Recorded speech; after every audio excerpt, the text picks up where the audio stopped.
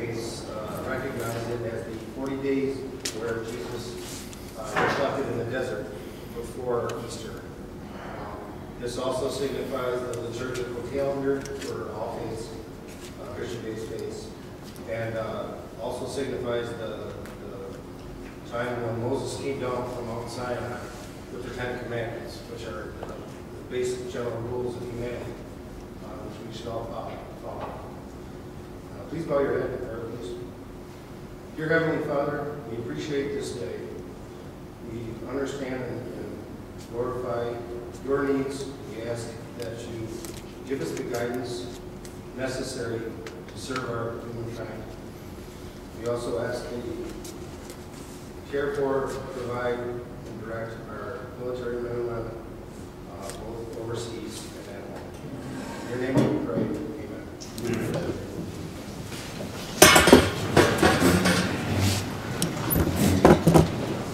We can have the roll call, please. Dan Molly. Present. Greg Alexander. Here. Jamie Curtis. Here. Joseph Zuma. Here. Jeff Wright. Here. Dale Kirbyson is excused. Josh Freeman. Present. Steve Landau. Here. Larry Green. Present. Sheldon Neely. Absent. Richard Hamill is excused. Tom Severchek. Here. Ted Henry. Here. Tracy Tucker. Here. Mickey Hoffman. Mickey contacted us, she had a doctor's appointment. Excused. She's excused. And Paula Zelenko. Here. Thank you. Thank you, and we do have a forum for this meeting.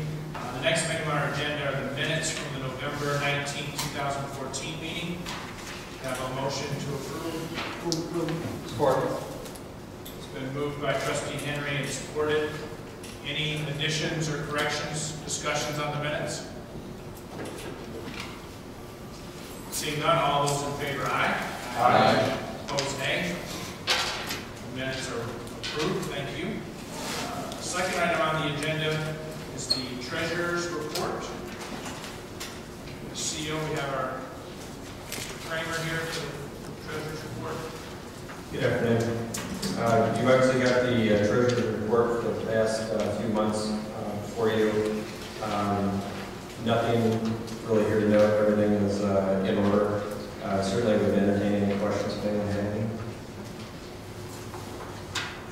So I'd like to ask for a motion to receive the treasurer's report. So moved. Support. Moved by Trustee Tucker and supported. Any questions or discussions?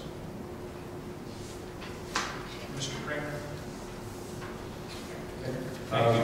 On the next item here, we've been obviously involved with the first audit for the We'll just take a, we can have the approval for the receipt of the treasurer's report. All those in favor, aye. Aye. Opposed, nay.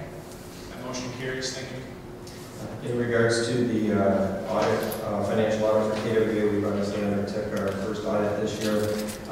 We've got Plant Moran with us today, and they've also provided you with copies of the preliminary audit. And I'm going to introduce Crystal Simpson and Mark Hurst from Plant Moran, and they're going to make a presentation on the audit. Thank you. And as you're coming forward, I will note that for those of you I think who have come in for the public, the packet is in the back. The audit presentation is a draft for informational purposes, so we won't be taking action on that this afternoon. So, thank you. Well said, Mr. Chairman. My name is Mark Hurst. I'm a governmental audit partner with Plant Moran, and with me is Crystal Simpson, and Crystal is one of our account managers who is principally responsible for the audit that we're going to take a look at here today in brief. As you've indicated, all the authority directors should have in front of you a copy of the financial statement. It looks like this. It's a printed copy. It has the word draft splashed on the front of it. That's probably the first thing you'll notice. The reason that is the case is because since this is the first ever financial statement for the authority, we want to give all the directors an opportunity to take a look at it, read through it. We don't expect to do that obviously in an hour today. But if you have any questions, Mr. Kramer or myself or Ms. Simpson. We'd all be happy to entertain any questions or comments that you have regarding the financial statement. In addition to that, there's a couple of items in the financial statement. Given the amount of outstanding bonded debt associated with the authority, we really would suggest that your bond counsel take a look at this to make certain that we as auditors have interpreted everything correctly, and again, legal as well. So there's a couple levels of review that's left to be done. As far as the audit process goes, on our end, if you were to ask us where we're at, we would say we're done. We think we've got it. But again, that's all going to be pending some comments. It's not my intention or Crystal's intention to walk you through this financial statement in real fine detail. We can spend as much time though as you would like, and we're prepared to answer any questions that you may have. What I would like to do is ask you to, in fact, you don't even have to do this because I'll hold it up for you. If you were to turn about 3 pages into the financial statement, you're going to come to a letter that says the Independent Auditor's Report. This is what you were required to have an external and independent CPA provide. And this is our opinion on the financial statements for the authority since inception through September, really. It's pretty wordy. If you were to read it, a lot of people can read it, and unless you're a numbers person, you see a lot of these, you don't even understand it. This is a clean opinion. That's the most important thing that you need to know, okay? It's, we now refer to it as unmodified, but essentially at the end of the day, it is a clean opinion. It only talks about this statement, it doesn't talk about the process, it doesn't talk about the quality of the books and records, it doesn't say anything about the cooperation we got during the audit process. And that's one of the reasons why Crystal and I like to come and actually talk to the boards directly, is to let you know that we really did receive what I would refer to as, open book, hospitality, and cooperation on the part of everybody associated with the authority. So we had the ability to look at our contract and invoice, anything that we needed, it was all there. The books and records were ready for us, they were prepared, and this audit work, even though we're here in February, is really done in December. Okay, it's just really kind of a matter of timing with respect to the meeting dates. Crystal's going to come up in just a second and talk about the numbers, which is a couple of the financial highlights. A few things that I'd ask you to, if you had the time, to maybe spend a little bit of time with after the meeting today. After our independent auditor's report letter, which really that's ours, so the wording on that can't necessarily be adjusted. But you come to a letter that says management's discussion and analysis, and the purpose of this letter is really meant more for the community and for your bondholders to pick up and read, and hopefully in layman's terms explain exactly where the authority is at as of September and where you're going forward. Again, this was prepared by the KW management. So if you had any suggestions or comments, I'm sure that they would be very happy to hear them. I've heard it said that some people would say that the management discussion and analysis letter is one of the best, if not the only, external communication tool that you have to residents or other people who are impacted, of course, by this statement. And I agree with that. I mean, it really does, it puts it in English. Unless you have a newsletter that you're sending out or information on your website, which I do know you update, this is a really good resource to make certain that you feel is accurately reflecting the operations of the authority. Then lastly, in the very back, behind the financial statements, and again, you don't have to turn to it, I'm not going to ask you to, but there is a separate letter of comments from Flint Moran. At the completion of every audit, no matter what audit, the auditors are required to give to those charged with governance, which is the authority board, a letter explaining the audit process and how it went. If you were to read this in detail, what you would see is that we basically are saying the audit process went very smoothly. There were 2 technical issues, which is really items that we're asking legal counsel and bond counsel to take a look at, just to make certain that they're comfortable with the conclusions that we've reached. And then once that's done, this is done. Most important thing to know is what's not in here. And if we had any journal entries, we would be coming to you and saying, hey, we have significant deficiencies, your material weaknesses. Some of your communities may hear those terms brought up when those audits are presented. We had none with respect to this audit. So you have a clean opinion, and you have no material weaknesses and no significant deficiencies. And so with that, I will turn it over to Crystal, who will cover just a couple of the numbers. All right, if you turn to the statement of net position, it's on page 6. This is your balance sheet as of September 30th, 2014. As you can imagine, at the point that you're at with the construction phase, a lot of the significant amounts on your balance sheet are related to the capital asset, the construction in progress for the pipeline, the deposit with the pipe supplier. So you don't have to send money over every single invoice. You have some deposits on hand for them to pay for the pipe and then provide you the support, as well as the long-term debt that offsets that capital asset. So that's how you're funding the construction phase of the pipeline. It does look a little odd if you look in the equity section. You can see that net investment in capital assets. If you've ever looked at your financial statement, I'm sure you're used to seeing a positive number there. The reason that that's negative of about 1.8 million is you have your capital asset and related debt, but you also have a premium that you're amortizing over the life of your bond. So at some point in time, those will shore up and come together, but just due to the phase that you're in, those aren't exactly lining up like you normally would see. And then you have the unrestricted net position of about $3.6 million. If we look at the next page, page 7, this takes a look at your revenue, expenses, and then your changes in net position. You can see you don't have a lot of operating revenue coming in because you're not in the service of providing water at this point. You did have some sale of plants and specs of about $5,000. Which was offset by some, you do have to have some operating expenses in order to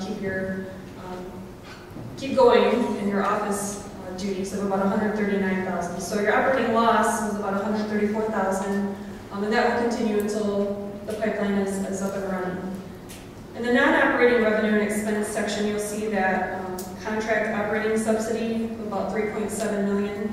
That's the seed money, if you will, to get it up and going. And then you'll see the bond issuance costs of about $1.7 million related to the debt issuance for the construction of the pipeline. So overall, your income was about $1.9 million, again, which was largely related to that operating subsidy. And if you compared this to your internal statements that you were used to seeing on an ongoing basis, you would have seen a lot of that those capital costs expensed. You're used to looking at it on a budget basis, but for GAAP purposes on full accrual, you have to recognize those as capital assets, and once they're up and running, you'll start depreciating them over their useful lives. On page 8 is just a statement of cash flow, so you can see on a cash flow basis the money that came in and where it went during the year. And then starting on page 9, start your footnotes. These just provide explanations for the items that are on your balance sheet and income statement. So again, we won't spend a ton of time going through them, but if you have any questions either now or as you're going through them later, you can feel free to reach out and contact us, and we'll be happy to go through those with you. Are there any questions? We'll start. Trustee Green, do you have any questions or comments? None at this time. Okay, we'll just comment on. Trustee Curtis. Trustee Junker? Just one question. You said it was unqualified. The terminology used to be unqualified, and they thought that sounded like a negative connotation, so now it's referred to as unmodified, which just means we didn't come across anything during the audit that would require us to modify our opinion, so you have a clean opinion. That's fine. Yes. But where's that stated in here? You won't see the specific terminology, unfortunately. It just says, based on our opinion, we are providing an opinion that your financial statements are free of material misstatement, which means unmodified. Otherwise, it would say, except for we've qualified our opinion for X, Y, or Z, but we don't have that. Where is that in your letter in the back? The very last sentence on page 1. So the letter that's in the front. At the very end. Yes. So your letter on your opinion doesn't say your opinion. Oh, it does. The bottom paragraph there, in our opinion, the basic financial statements and all material specs present your financial position. If there were modifications, then those would be within that paragraph. I was just asking, because in your opinion at the back, you had the 2 questions. Are you waiting for an answer on that? Is that why this was related? Right. Yeah, so we're waiting on confirmation that the you know, the facts being accumulated are accurate at this point. Thank you. Sure. There's only two other quick comments that I would like to make real quick. First off, I want to thank the KWA for all the assistance that they gave us in the process. You know, there wasn't a ton of numbers here, obviously, but there were a lot of accommodations, believe it or not. We've got documentation for every month now, something that we had to discuss during this process, because you're setting up formulating this for the initial year. There's a lot of formatting questions with respect to bonding, capitalized interest costs, amortization. I can bore you to tears with it, but there was really a lot of questions that needed to be addressed, and once they're addressed, will be carried forward now for a number of years. So things will get substantially easier after this year as a result of this document. So thank everybody at KWA for their patience working with this. And then my last comment would be, because it's fairly unusual, if you look at the footnote, you have a significant amount of cash that's remaining to be spent, and all of that cash is secured and insured, which is, again, at the community level, that would be somewhat unusual to see. You would see communities insuring all their assets. In your case, you know, the $300 million that's here at the end of the year, all of that was fully insured. So that you took the extra step to make sure that those all-important assets are protected. I think the last question that I have before we finish, I often get questions about how much does the KWA owe on its bonds. So I would just, I know I have it in front of me, but if I could from you, point us to the page where people who are interested in information about the bonds and the debt liability, where that can be found. Sure. If you look at note 5, which is on page 14, this gives detail for the bond, the ending balance, as well as the balance on the premium, which I said would be amortized over the life of your bond. And then on the following page, page 15, you can see the future maturities by year of what will be paid on that debt, including principal and interest. Sure. All right, we'll close this part of our agenda. Again, this is a draft that was presented for informational purposes, since it is our first as a formal body. This will, when finalized, be made available to the public, as other public bodies audits are each year. So thank you for your service. My pleasure. The next item on our agenda, item 3, I'll turn to our CEO, Genesee County Planning Commissioner Jeff Wright. We have an update on the construction of the pipeline. Thank you, Mr. Chairman. The update is it's very cold. Before I start that, I'd like to thank Paul Herring again for coming today. Mr. Herring's videotaping everything KWA does at the public level so that we can have it on Channel 17 so the people that cannot attend these meetings have access to the information and the people that attend. I'd also like to welcome Ryan Birchmeyer and Bob Cole and Marcia Finelli, township officials from the different communities in Genesee County. Councilwoman Vicki Van Buren and Councilman Eric Mays and Carrie Nelson, thanks for coming today. It's good to see that you're interested in what's going on with KWA. And former councilman and new commissioner, excuse my abbreviation for B.B. Nolan, but B.B., thanks for coming today. Now, I know that some of the council people have seen part of this presentation. There are some new photos and some new information available. We'll go through this fairly quickly. These are the 5 core communities, again, that are members of Genesee County, Lapeer County, Sanilac County, and City of Flint, City of Lapeer, and that shows basically the service area. This is the competitive bids that we took for the different portions of this project. On the left-hand column, you can see the estimated cost by the engineers. On the right-hand column is the actual competitive bid price. I think one of the bigger ones is the number 2 pipeline. The estimate initially was $104 million. That came in at $79 million. And the big plus with that is American Cast Iron and Pipe, who was the low bidder, of the 3 bidders on this project also constructed a brand new manufacturing facility at the former Buick City site. They're currently up and running and producing pipe at that facility. Another interesting note is the bond interest.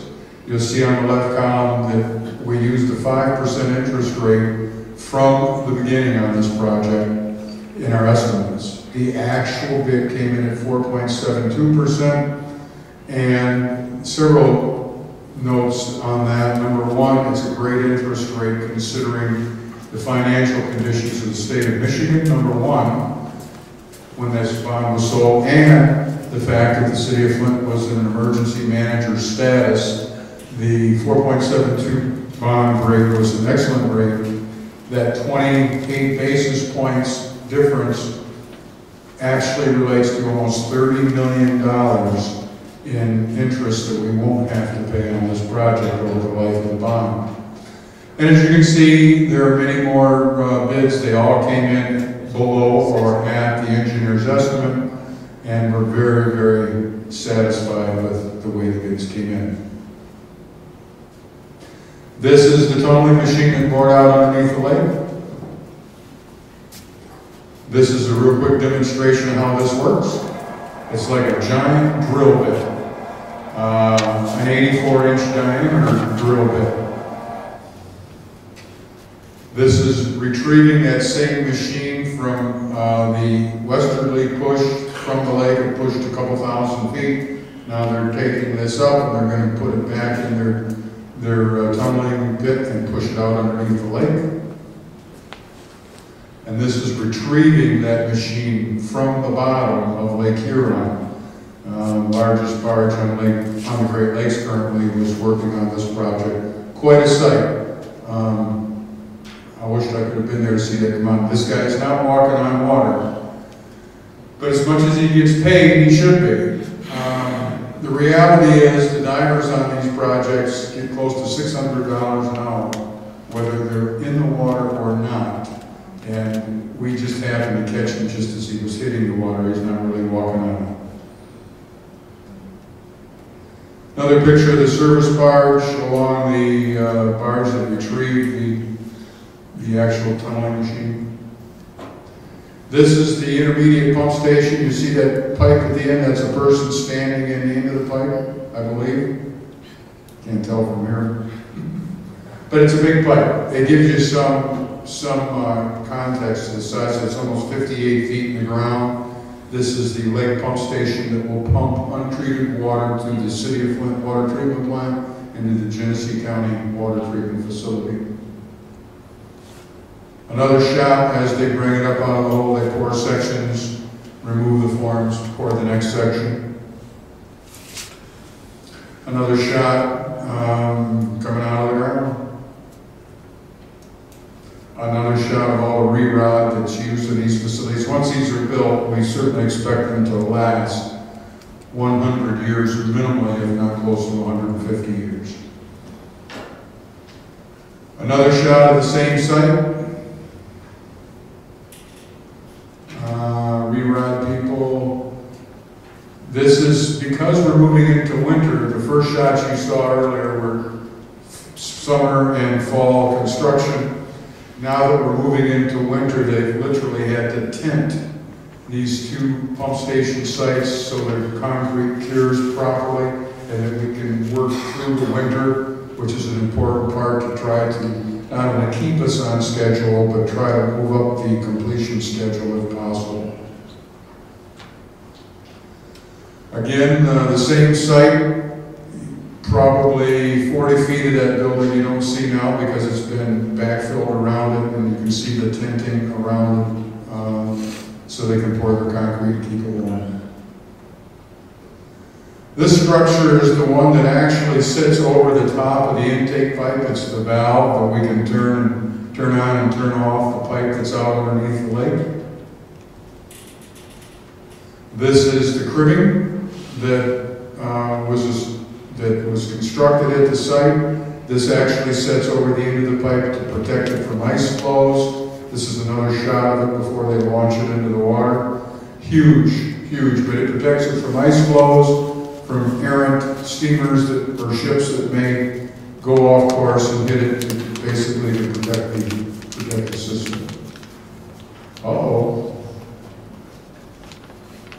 And this is Kevin Sylvester, my technical guy, I hope.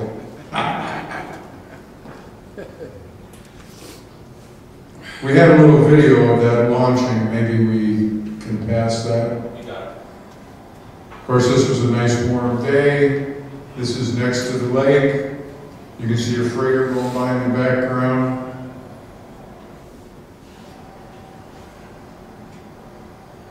And it's so heavy that the largest crane we had out there cannot pick it up, so they literally have to launch it like a ship.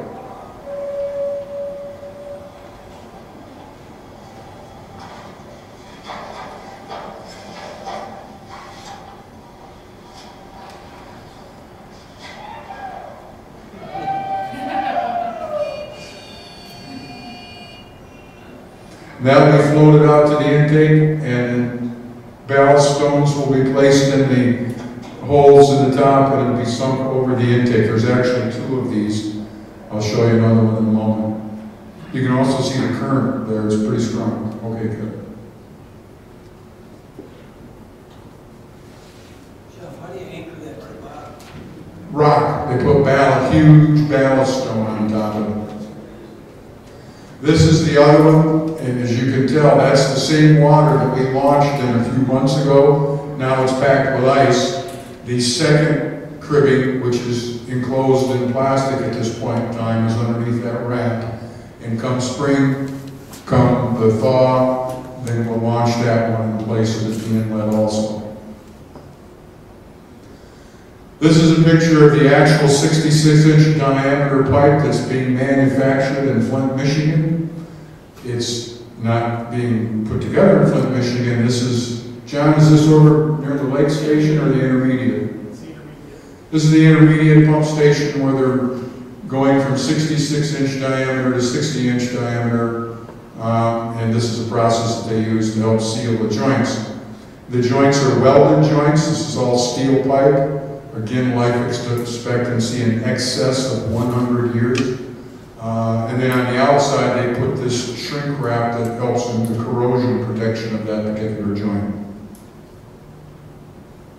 This is the intermediate pump station in Lynn Township, close to Reed or Rogers City. Rogers City? Brown City. Yeah, it's close. They all look the same out in the middle of the thumb. Very desolate. So this is the intermediate pump station coming up out of the ground. This particular pump station is being built by a Flint company, E&L Construction. E&L has been in Flint since the mid-40s, and they're employing Flint people. As a matter of fact, there are over 900 people currently working on this project. Over 700 of those people are from Flint and Genesee County. We will peak at about 1,100 people this spring working on this project. Again, the vast majority coming from our community. This is the inside of the intermediate pump station. The workers putting up the forms, pouring concrete. Again, they've had to tent the whole facility so they can continue to work through the wintertime. Again, our goal is to get this in as quickly as possible. And another shot of that site. Another shot of that site. Basically, they tent and they run heaters inside so the temperature doesn't fall below 50, 60 degrees. So the concrete cures properly. Laying rebar, more rebar. A lot of steel in this project. Compacting sand and laying rebar. This gentleman brought back a lot of memories for me. He's a flag person on the site. One of the first jobs I ever had, way back, was this flag person. Now I've got to tell you, of all the jobs on a construction site, to me it was the hardest. You have to stand there in the heat of the day in the summertime. You have to stand there in the dead of the wintertime, in the rain, the snow, the sleet, the wind.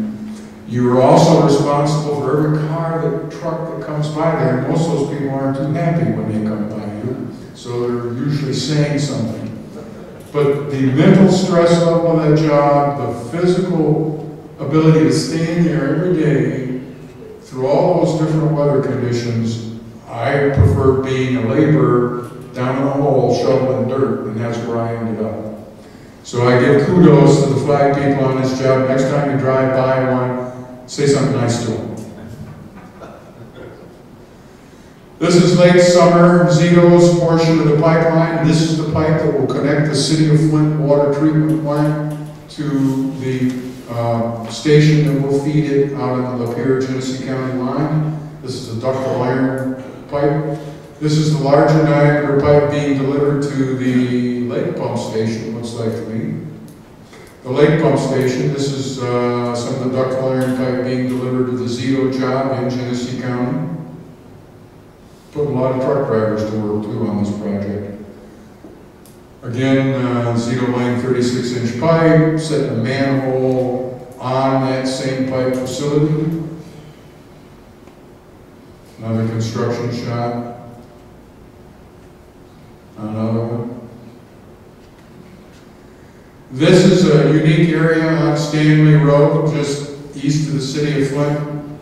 We have to, because the soil conditions for about 700 feet are so poor, we actually have to sink pilings in the ground and then lay the pipe on the pilings to support the weight of the pipes because the soils are so bad. This is one of the larger cranes in the state of Michigan currently, and they'll be sinking the miles over the next couple of weeks and actually laying that pipe shortly thereafter. The Zito portion, well, I take that back. We've got the map in there to show us. Okay, go ahead. This is what they call casing or used for tunneling underneath roadways. They use this to bore underneath roadways in short pushes 200-300 feet, and they put the pipe inside of it. Another shot of working on the larger pipe. My assumption is that's at the lake pump station. It's getting ready to set a fire hydrant. One of the things that KWA is bringing to the rural areas is fire suppression capabilities. Currently, you have a fire on the rural part of Genesee County or Lapeer County or Sanilac County. You have to find an open water source to get the water to fight the fire. There will be a hydrant set at least every mile. The full length of this which will greatly improve the fire suppression capability of this whole region of the state. Setting that hydrant, one of the hydrants. Access manhole. Don't know what they're doing there, but it looks cool. Lifting one of the boring, basically giant drill bits into place to push underneath the road. Welding part of the pipe together. I think one thing for us all to continue to remember, and I think it's going to be great for the city of Flint ultimately, is the fact that this pipeline has the potential to bring agribusiness to Flint and the surrounding areas in a big, big way. Jim Byron, the president of the association, known as the Michigan Agribusiness Association, believes in this fully, and he believes that the Buick City site is the best site in the whole state of Michigan for food processing, packaging, and distribution. Any questions and answers? Well, questions, maybe the answers. Don't we have the map that shows the status? I'd like to go over that real quickly.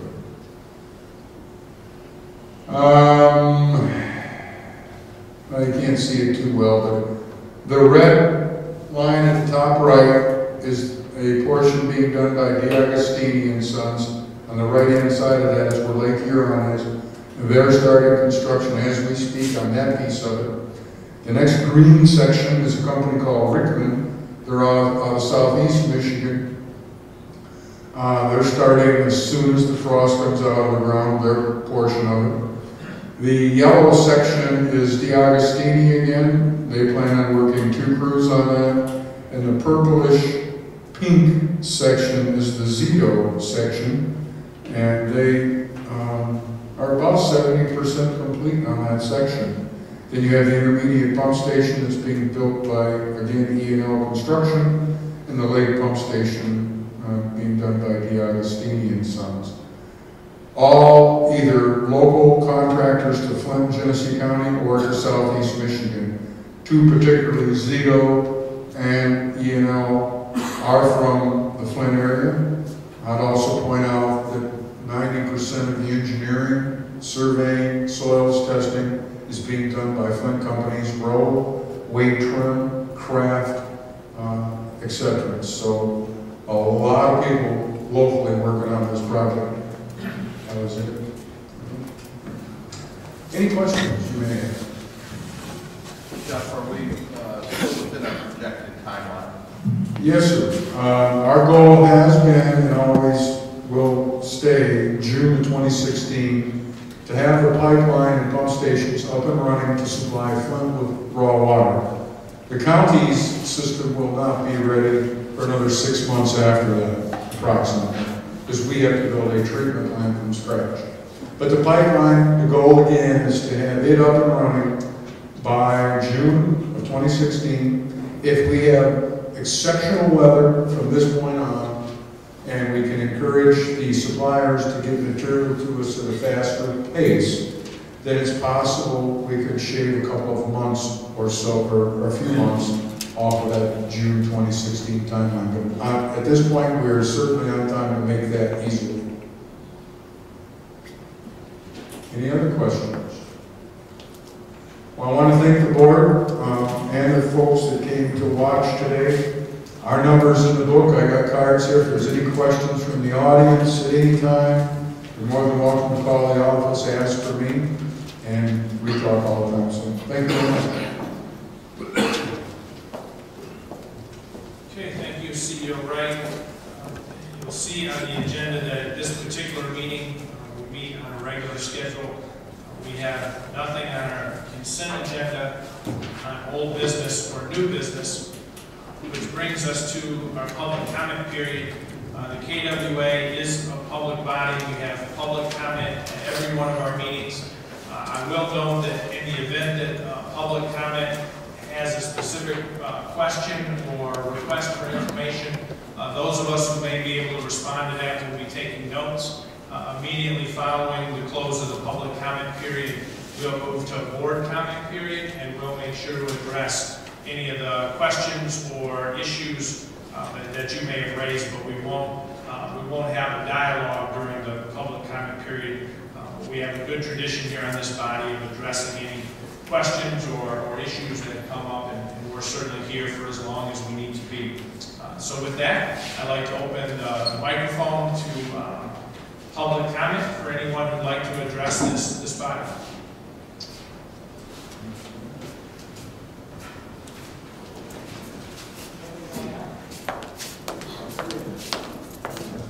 Good afternoon. My name is Paul Herring. I reside at 525 Mason Street.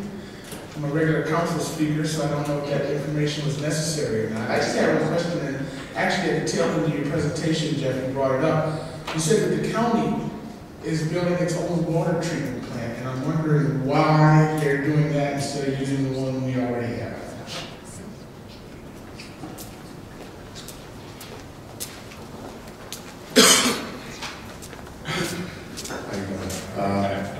I go fishing a lot out at Holloway Reservoir, and I stopped and talked to the construction people. Now, I don't know if they was pulling my chain, and you brought it to my attention because I was going to ask that question. The flag guys that hold those stop signs, they told me that they were through labor rate, not hired through the company itself. And like you indicated, that is a hard job. And for them to be employed through labor rate, they only get paid $7 or something an hour, while everybody else is making almost $17 an hour. Another question you brought up was, is 700 employees doing this pipeline, and it's Flint residents. Well, the people that I talked to, and that's a lot of people, they never knew that they can get hired on with this pipeline. How many minorities is on this pipeline? Another question, when you all were getting construction companies and vetting them, the Augustine was indicted along with Kilpatrick. It was named in there. Is there any way that we can get paperwork showing how y'all went through this process of picking the construction companies for this project? Also, on here, I see where they have a debt retirement investment account, debt reserve investment account, and construction fund investment account. Could I find out is that holding right there? Do you receive interest off of that? And who receives that? Who receives the interest money from that? And also, when the pipeline is built by Flint putting in almost about $100 million, how do you go about if Flint paid into it? How does Flint receive any funds if someone else buys into wanting water from this pipeline? All right, and lastly, and I forgot my question that quick. Oh, Article 5, it states that if the pipeline is, you dismantle the pipeline, the board can vote to dismantle it. Who owns the pipeline? Is it privately owned? What happens when the board states that they no longer want this pipeline? What happens? Do Flint get that $100 million back that they paid into it? Or does it go to the private owners, which is Carragani Water Authority? Thank you. Sir, do we have your name, please, for the record? Arthur Woodson. Thank you. And the next to the last question. I got all the questions except the next to the last. The last one is Next to the last. Does Flint receive payment on future bonds? Yes. Thank you. Good questions.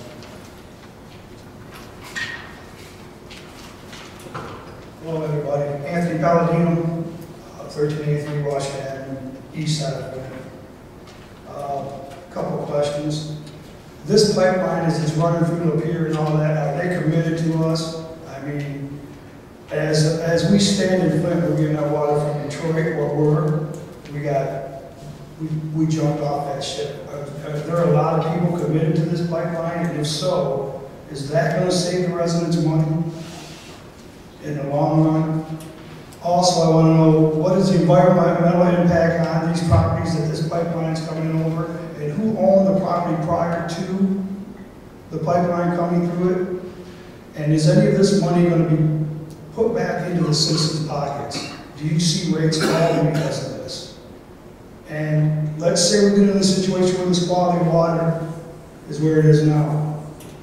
Where is that going to leave us for protection as the residents of the city? Thank you.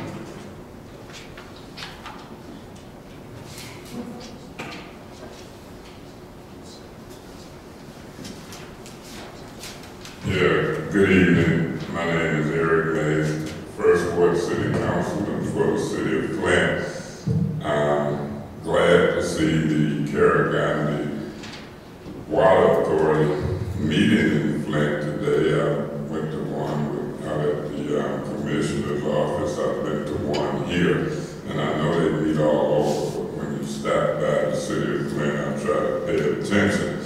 I would say that Commissioner Green is probably sitting in the luckiest seat. But anyway, my comments and questions will follow as such. The payments, and I know I can always get these answers from President Freeman, Mayor Wallet, City of Flint, Commissioner Curtis, Chairman Curtis, but when does the Flint payment start? And how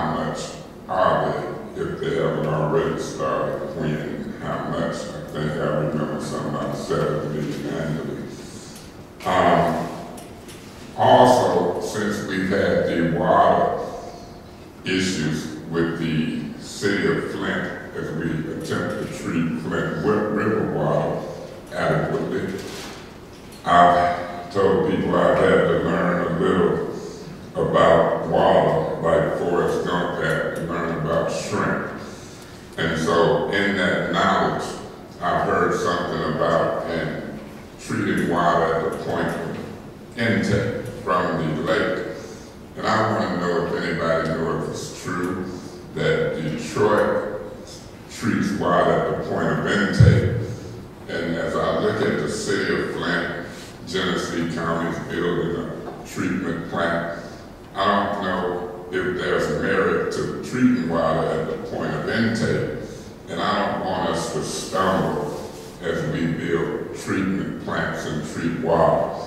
I know some people want raw water for agricultural purposes, but my interest is safe drinking, shower, and bathing water.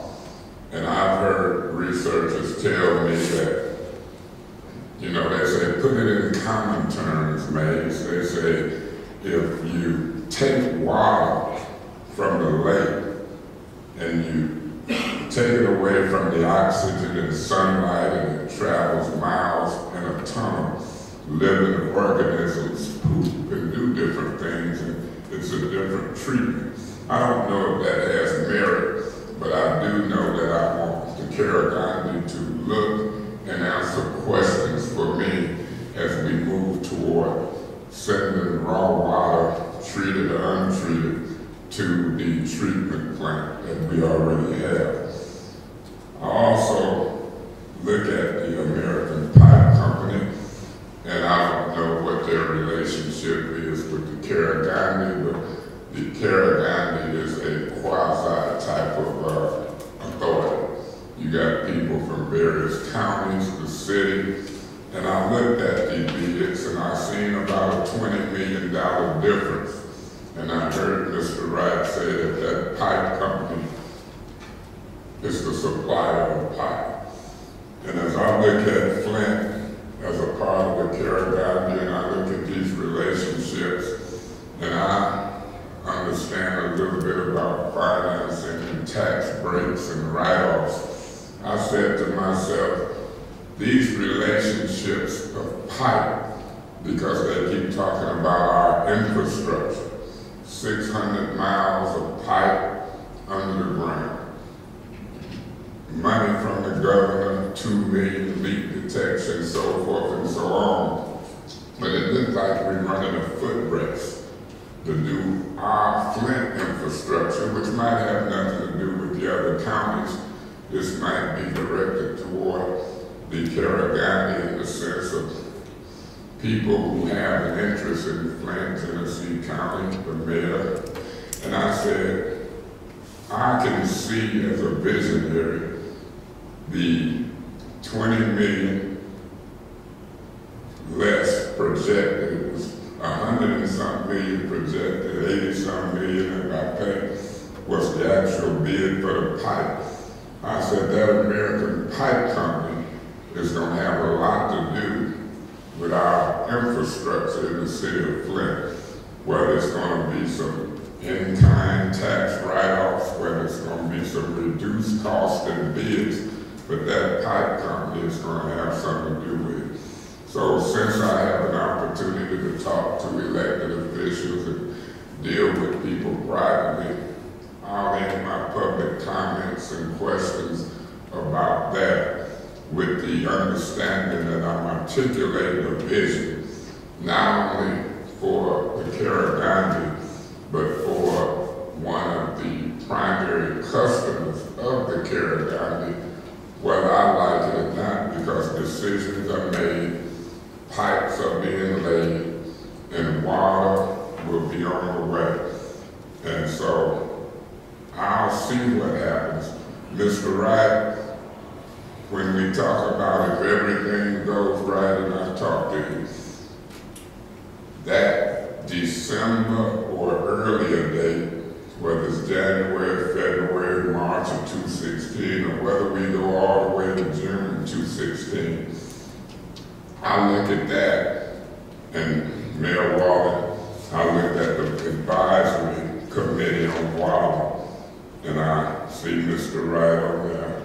I see the commissioners, Mr. Curtis, and I see a whole lot of people, and some of that is co-mingling.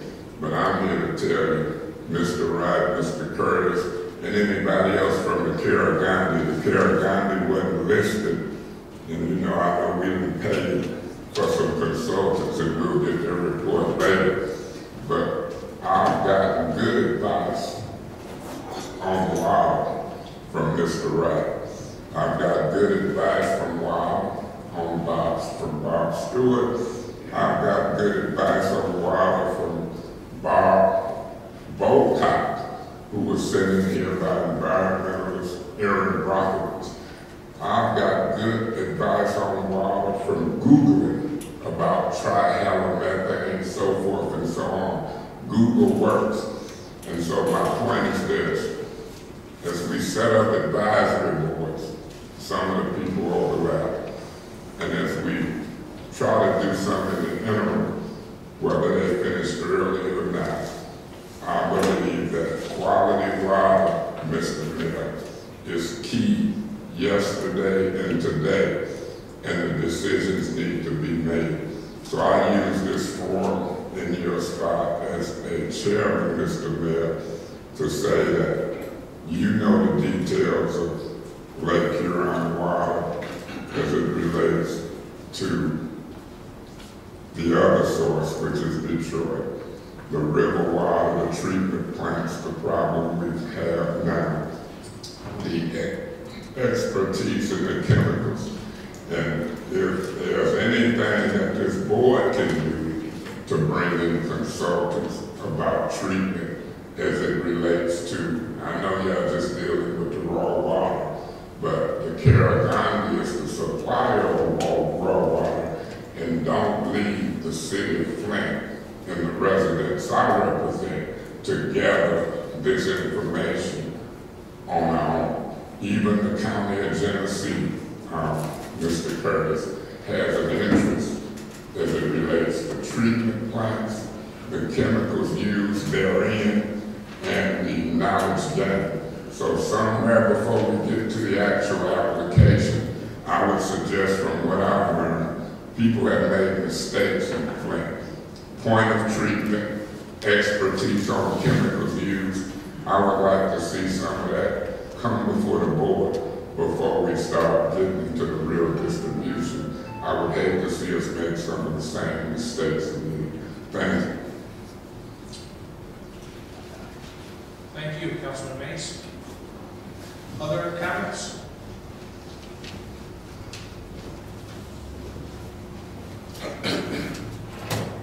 My name is Leanne Walters. I live at 212 Browning Ave in Flint. I have quite a few questions. Was the original plan where the water's coming in from Lake Huron supposed to be a controlled source of water, meaning not open to the environment? Because after doing some research, it shows that that's changed and it's going to be a lake basin now instead. And if that's true, how is that different than using the Flint water? How is that going to be regulated? How is people not going to swim on it, bathe, boating, fishing, birds, etc.? How is the decreased size in the pipe from what we're used to from Detroit to what it's going to now, how is that going to affect water to the community? The original is 112 to 72. With KWA, it's 36 to 18, with 8 inches being taken up for the county loop. So what does that do to our water? Why aren't there any water specialists on the KWA board? How does the public get a copy of the contract to show what collateral has been used to obtain the bonds to finance this project? Have they tested Lake Huron's water and the Flint treatment plants? If they have, when? How do we get a copy of those results?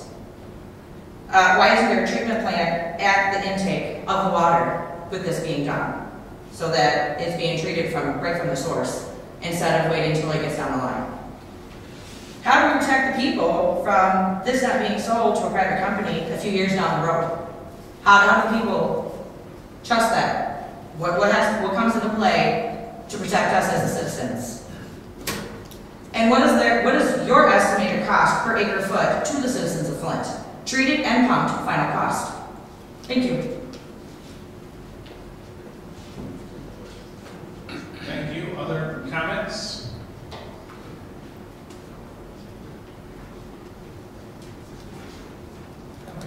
Second and final call for comments before we close. Okay, seeing none, we'll close the public comment for this meeting, and then we'll of course be available at future meetings. Some of my trustees will remember we also had a lot of public comment at our first meeting in Worth Township in Sanilac. So this is the purpose of this body, is to have these meetings in each of the communities where we have stakeholders and affected citizens, and residents, and businesses, so that we can have the open dialogue. If there's no objection from the board, I would actually first like to ask our legal counsel to come to the microphone and just remind all of us the legal construction of the KWA authority. We have some questions about its nature as a public body, or stated as a quasi-public body. Can it be privatized?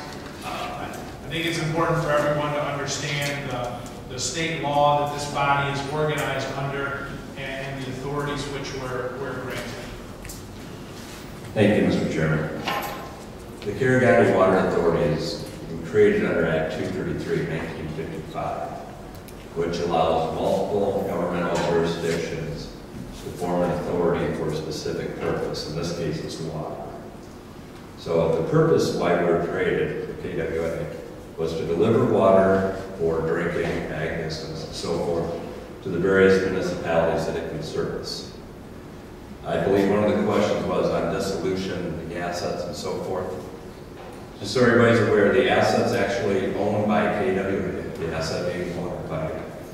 And in order to dissolve KWA, it takes a unanimous vote of the 5 incorporating members, which is the City of Flint, City of Lapeer, County of Genesee, County of Lapeer, and the County of Salem. So it takes a unanimous vote of those 5 units of government to dissolve KWA. If in fact that would happen, then the authority board, being the 15 members that are sitting here today, decide how those assets are distributed. However, in no case can the authority be dissolved if it has outstanding contracts to provide water. And that is all located in the Articles of Incorporation. Other questions, Mayor? Unless there were others for you, I think that was the one I wanted you to address, so that everyone had the same understanding. That we often, especially as people might see this on the news or read about it, they might see terms like partnership or collaboration, and we certainly operate in that spirit, but we're organized under state law for a specific purpose. When we come together here, we're not individual members of other communities. We are here under oath to a fiduciary responsibility to this particular authority. That is correct. Thank you. Thank you. So now again, if there's not objection, we did have a large number of technical and financial questions. I'd like to ask our CEO, Jeff Wright, to respond to those as he's able here today. And then certainly if I know there were a couple questions specifically about City of Flint operations and estimates that I can speak to a bit later, but can also provide some further information on. The same may be true for our CEO, who may have follow-ups to get with people on some of their specific questions. We've often posted those on the authority's website so that information is publicly available following the meeting. CEO. Thank you, Mr. Chairman. Start with Mr. Herring's question about the Flint water treatment plant. I'll talk about a couple of questions that were brought up about water treatment. Why, the young lady asked about why didn't we build a treatment plant at the lake? Well, these two kind of go together. Number one, the City of Flint water treatment plant does not have the physical capacity to produce enough water to supply Flint and Genesee County. The Flint River itself does not have enough physical capacity to supply Flint and Genesee County with water, even if the treatment plant did have that capacity.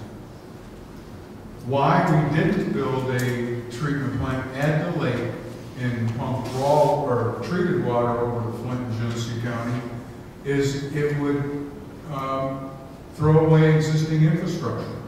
One of the main reasons for bringing untreated water to the city of Flint is so that the city could utilize its existing water treatment plant that they've put $50 million into over the last 15, 20 years.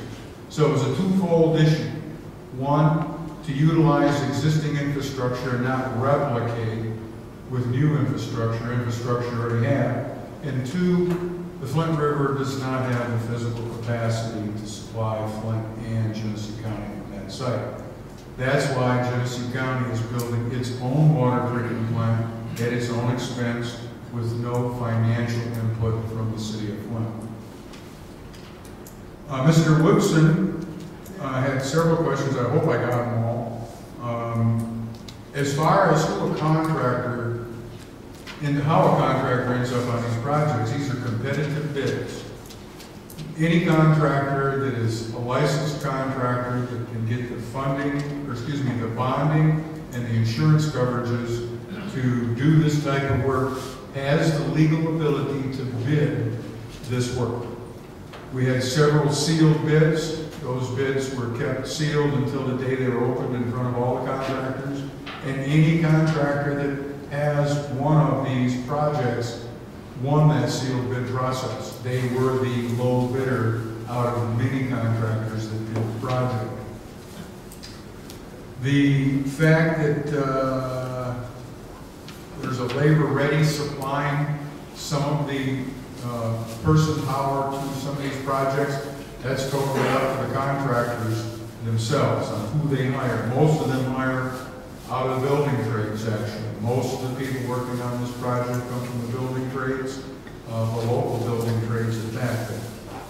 Who the contractors hire is something that's between the contractors and their employees. The contractors bid with us. We do require a prevailing wage clause in our contracts, and we do give a bonus for contractors that hire local people.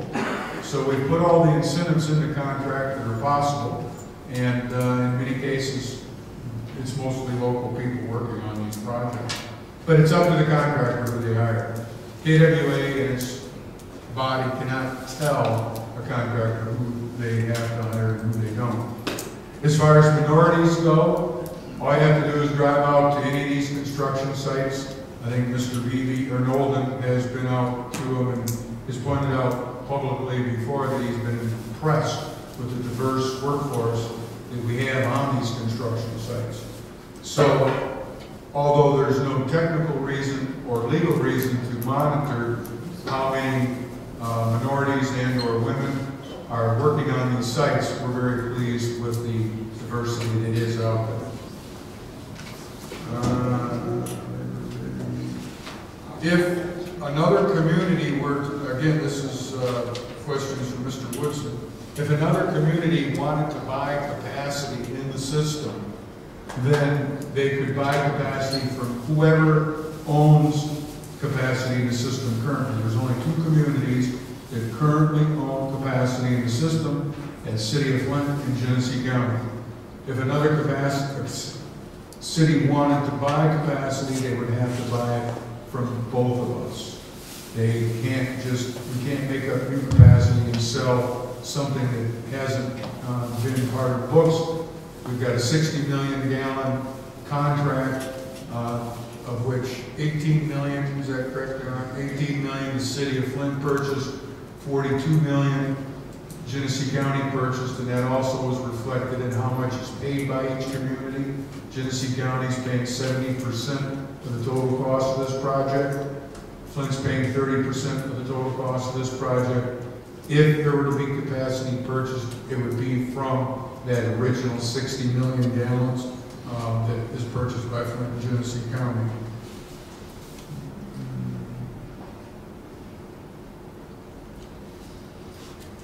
If, I believe another question for Mr. Woodson was interest earned.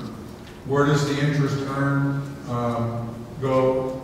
I'm going to defer to either John or the accountant on this, Carl. Interest earned on this goes where? Sure, there are 3 different accounts that Mr. Woodson asked about. The debt retirement investment account is a series of 5 CDs that are used to pay down the first 2.5 years of debt service. One of those has already matured and been used to pay debt. That any interest earned on those funds is rolled into the debt reserve investment account. The debt reserve investment account is a $15 million account that is for the requirement of the bonds that will remain in place for 30 years and is there to ensure that we don't miss a year of debt service. That currently earns 2.5%, and any interest earned in that account is reinvested in the same account. And the final account is the construction fund investment account. Earns a much lower interest rate. It's very short-term money at 0.1%, and that is funds that will most likely be utilized in the next 12 months to actually pay these construction bills. And I think as Plant Moran had mentioned earlier, all 3 of those are fully collateralized. Is it safe to say that all interest earned on all accounts stays in the KWA funds and is used solely for the purpose of KWA? It's not transferred to any general fund or any other aspect? Absolutely.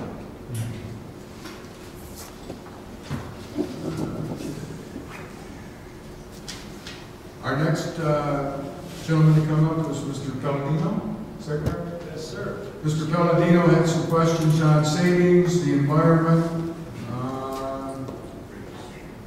and rates.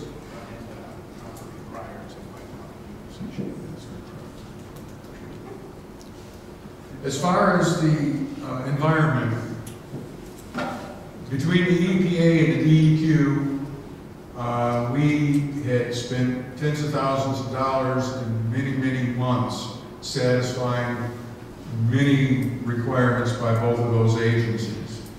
We had to do studies on what they call the Northern Riffle Shelf Clam, some birds, some many different things that required specialists to go out in the field.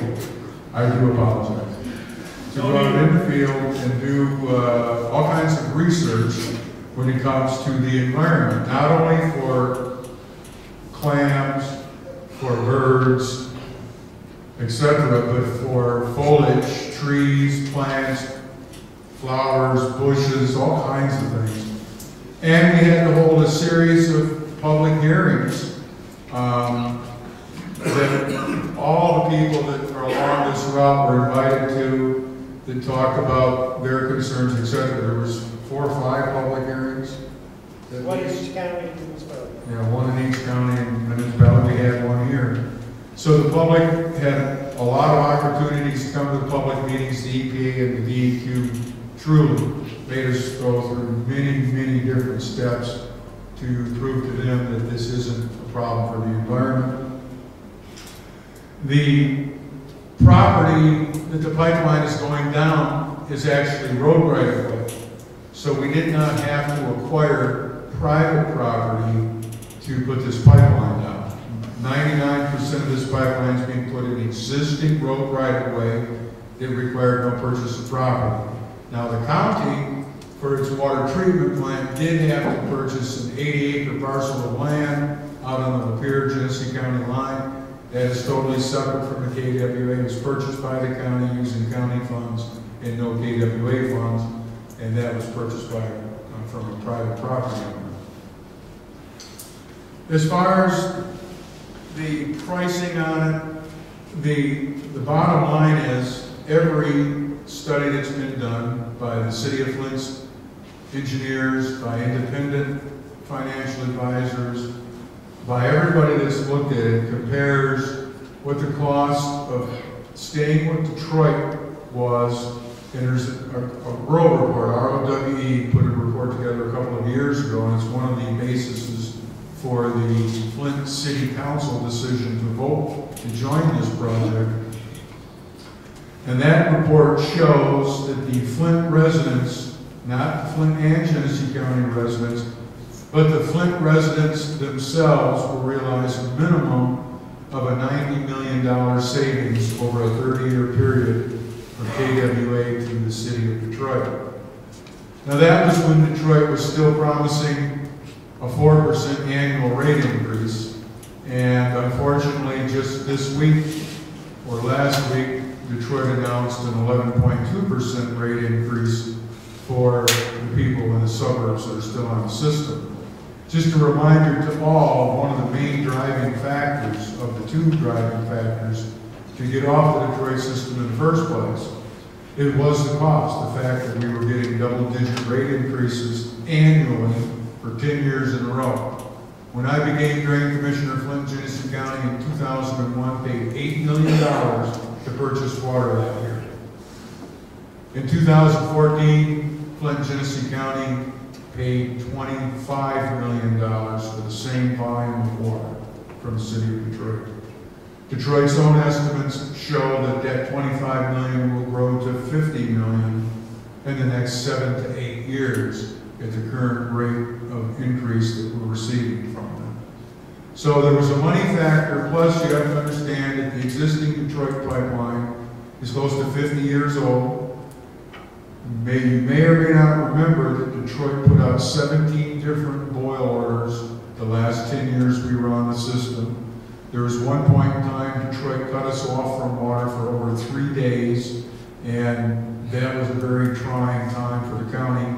It wasn't so bad for the city, but it was for the county because at the time we didn't have the storage capability that the city of Flint had, but everybody was under a boil order for that period of time. So reliability became a problem. And cost became a problem, so much so, Detroit realized for the reliability aspects, you go back into the Detroit Free Press and the minutes of the Detroit board meetings, Detroit had planned on building a second pipeline for us, to us, and then charging us for it.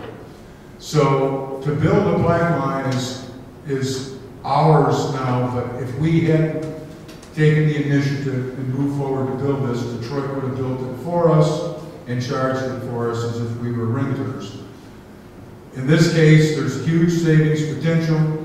I believe the potential is even greater than the $90 million stated in the report, because when that report was done, they were only using a 4 to 5% annual rate increase from Detroit, and those annual rate increases have been between 9 and 12%. So the savings to the people is substantial. Now, does KWA give those savings to the city of Flint? Yes. Does the city of Flint have to pass those savings on to its residents? No. That's where the issue lies. Will the city of Flint use those dollars to rebuild its infrastructure and save even more money? Because you currently lose, literally, millions of gallons a day in leaky pipes. That costs the city money. The more leaky pipes you can correct, the more money you can save. But the bottom line is there's potential savings of $2 to $5 million a year by being on the KWA versus Detroit.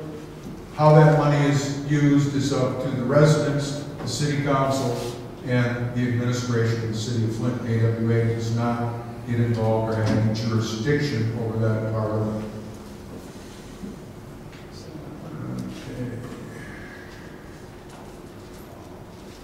Leanne, what was your last name? Walters. Walters? Yes. Mr. Wright, you didn't answer my question about the injuries that we're sustaining as residents. What if you see that coming down? What's going to happen if we're in the same condition from the water we're using from the Flint River? What about the health of the public, sir? Well, I think I know what you're talking about, but I'm not 100% sure. The health of the public, let's put it a different way.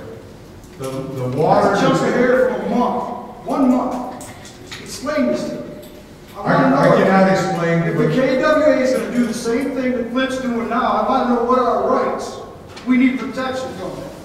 Thank you. Well, again, I don't have any, the KWA doesn't have any jurisdiction, if I can finish, over the city of Flint. The water source that KWA will be using is the exact same water source that Detroit uses. It'll be less expensive, but it's the same water source. Lake water is easier and less expensive to treat than river water. I cannot speak for what is or isn't the problem with the Flint treatment plant because we're not involved with it. As drain commissioner or as KWA, all we do is supply untreated water to the government units to do what they do with it. And I don't know if the mayor wants to comment on this, but the reality is the treatment plant that Flint has is fully capable of treating lake water and or river water to a safe point to meet EPA and DEQ standards. Okay, When? but no. My question is, it goes back to the no treatment on site. I'll go to the mic, so yeah. I think we had, because CO Wright had not, I know, public comment period's close, ma'am. Okay, but if the water's going through X amount of miles of being untreated to get to the plant, how is that going to be different? Yeah, we'll get to Okay. that. I think you've asked that. I've got Six that questions question to that come you've to. asked and haven't been answered. So, you're talking about taking lake water, putting it in a confined space where it's not exposed to bacteria, it's not exposed to sunlight, which it creates bacteria, putting it through a pipe over to a treatment plant.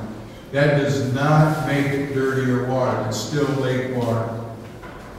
The reservoir that you're talking about is for Genesee County. It has nothing to do with the city of Flint.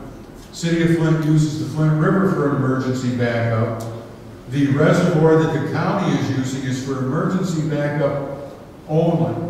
The pipeline will be used directly to supply county customers. That reservoir will only be used when, for whatever reason, the pipeline might go down. That reservoir could have the potential to pick up organics in it, and that's basically the difference between lake water and river water is the level of the organics. But as far as organics in that pipeline, they do not increase from the lake over to the city of Flint or to the county's facility. Again, that reservoir does not service Flint, it will only service Genesee County residents. And I think I already talked to the why we didn't put the plant at the lake. Mainly because we wanted to see City of Flint utilize its existing infrastructure, number one. And there had to be a second plant built by the county anyhow because the existing plant does not have the capacity.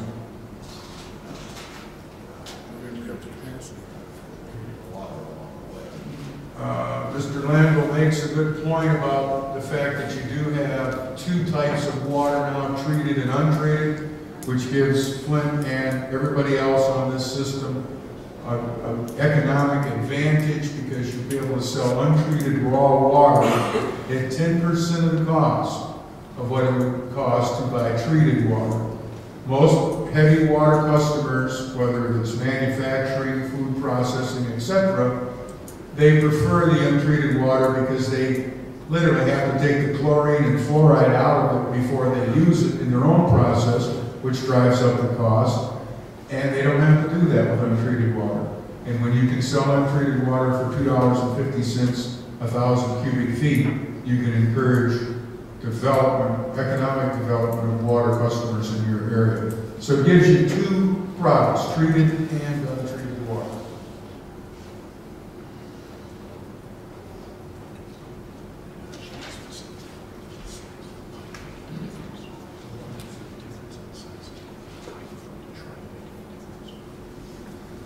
Well, I'm assuming when you're talking about the 72-inch from Detroit and the 60-inch, you're questioning the difference in the size.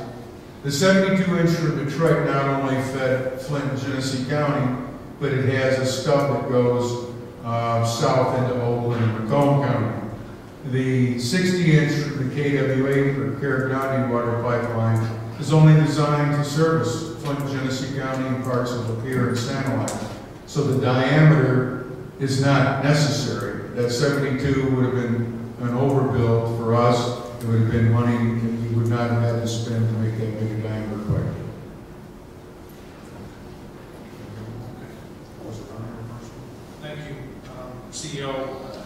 is our board comment period. I have a few notes to address related to the city of Flint. Unless there's objection, I have to go at the end, but I thought I'd take these issues on the city of Flint, address them now. I think Jeff Wright accurately portrayed the difference here between the Carroll County Water Authority and then each community that treats water, including the city of Flint, and that's what I'll speak to. Every financial estimate that was done and presented to the city council back in winter and spring of 2013 did affirm that there was approximately a $100 million savings to the city of Flint over a 30-year period. But you have to keep in mind that was compared with what was projected to be spent if we stayed on Detroit. It was not $100 million compared with the actual cost that we're all paying today. It was a projected savings against what was expected to happen with Detroit. And that's an important distinction. What has always been said from the city of Flint's perspective is that the Carroll County Water Authority and the cost savings that come from a lower cost supply would stabilize the rates in the city of Flint, because we knew we had to make more investments in our infrastructure than we had in the past. So there were savings against Detroit, rates would be stabilized, and we would be able to provide more reasonable investments, more appropriate investments in our infrastructure in the coming years because of that move to KWA.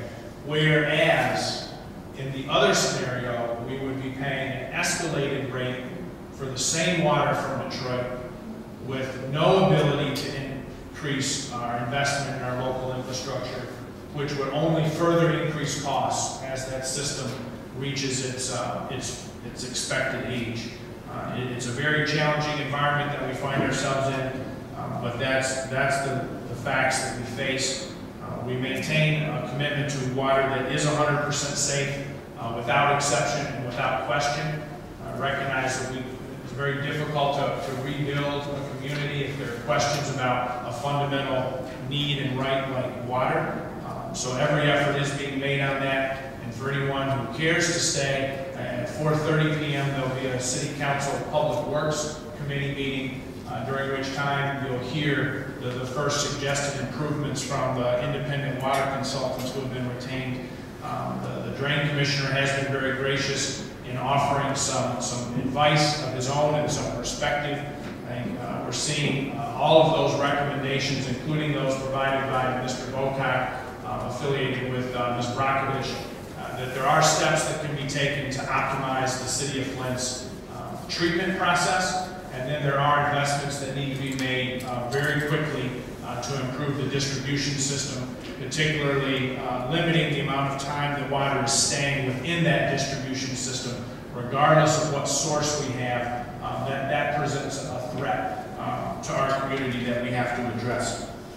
And there was one other question about who sits on this board. Each participating community, based on the amount of water, percentage of water that they purchase, has the ability to appoint members. So from the city of Flint, where most of the questions about water safety have been centered, you have myself serving under the Articles of Incorporation, the mayor, and the drain commissioners serve on this body. Then we have City Council President Josh Freeman, then City Councilman and now State Representative Sheldon Neely, and then representing our business community, Steve Landau graciously agreed to serve. We expect that we'll look at those appointments on a periodic basis, so if anyone wants to serve on this authority, then I would encourage you to contact me, mayor@cityoflint.com. We are also building a water advisory board, which was referenced. Invitations were sent to approximately 40 entities that have been engaged with us in the last few weeks around water concerns. But that door is open for additional people who would like to participate. We've received 8 or 10 requests. I understand all of those will be honored. I expect we'll honor more as they come in. We have a value on transparency, at least the elected officials, and we have agreement on that from our current emergency manager. So we're going to operate in an open fashion, and I encourage anyone to contact me as it relates to City of Flint issues and our participation on this authority. With that, I'd like to go around, as is our custom. Start with you, Trustee Swarchek. If you have any comment for the body. Just one, and that would be earlier today, Mr. Wright stated that Peter County and those voted to stay with Wright City, our city. Can you speak louder on the microphone, please? I can't hear you. Sure can. Earlier today it was stated that the Lapeer City decided and voted to stay with the city of Detroit water system. I didn't know whether or not, very sorry to hear about that, because I'd like to see more people we can get involved in this, and she could go be for everyone.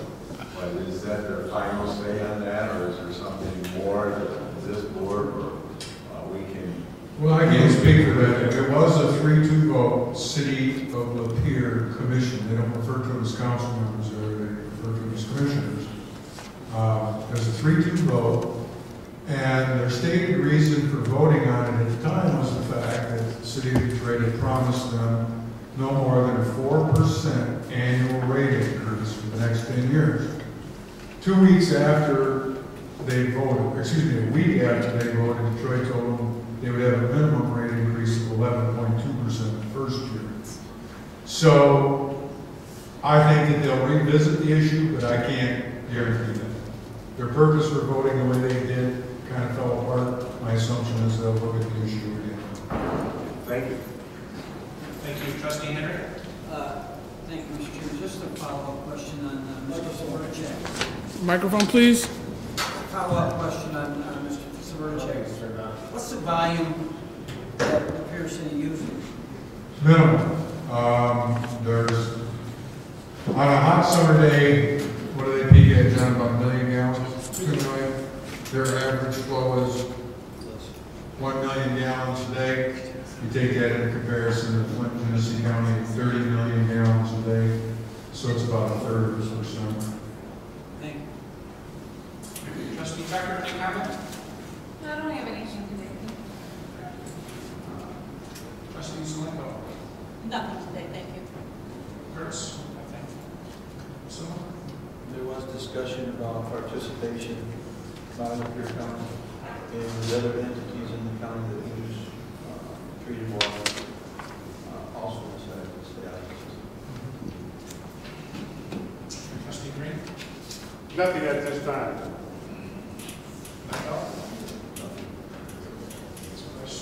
Chairman Alexander?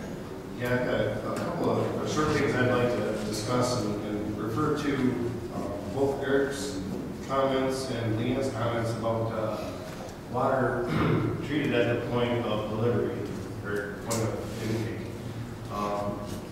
I happen to live over, I'm about to live over on the east side where we have the lake next door to us, and I invite you to come over and check it out. We have 2 withdrawals over there, several communities that are currently pulling out of the lake. That is extremely clean water. We also have the Black River, which is one of the greatest watersheds in the state of Michigan. We don't have any communities pulling out of the river there. We have several systems already in place for treatment of well water or lake water, none of which is pulling out of Detroit at this point. San Juan County has an extremely small part of this, but we are incorporated board member.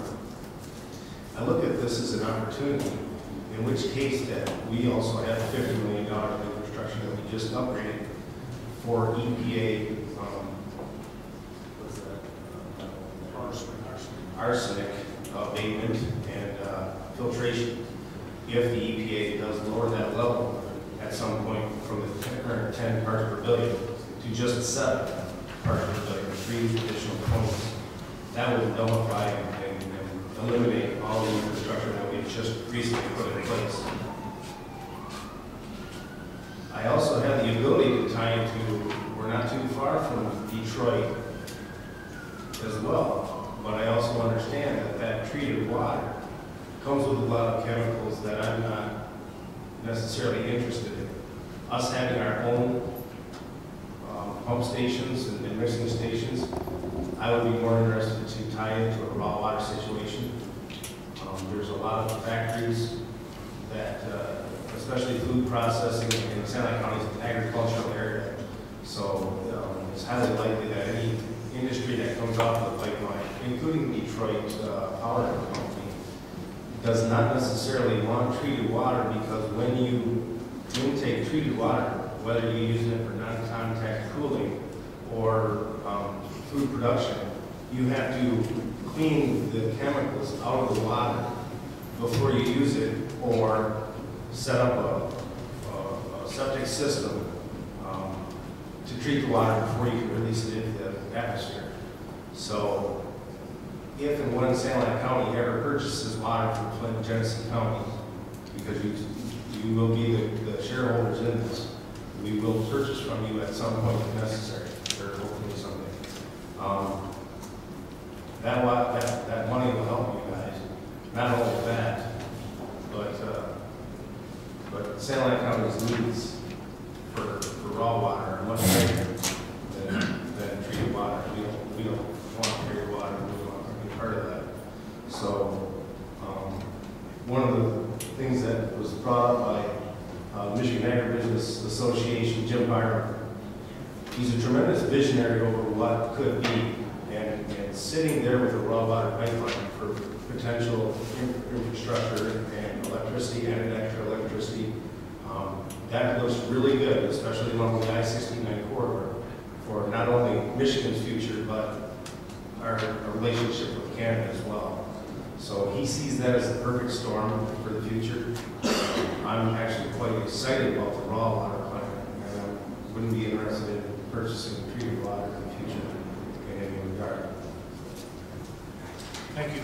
CEO Wright, final comments? Yes, thank you, Mr. Chairman. There was one question that I'm going through my notes here about, I got what my notes get. It had to do with contracts. It was asked if the contracts are available. I can't remember who asked that. Aren't contracts on the website, Kevin? Yes.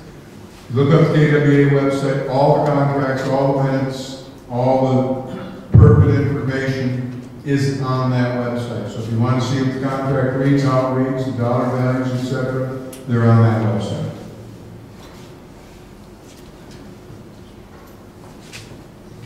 Thank you, everyone. I appreciate your joining us here in the city of Flint today as we continue to move forward with the Carroll County Water Authority and our new pipeline. This truly is an amazing project for our region.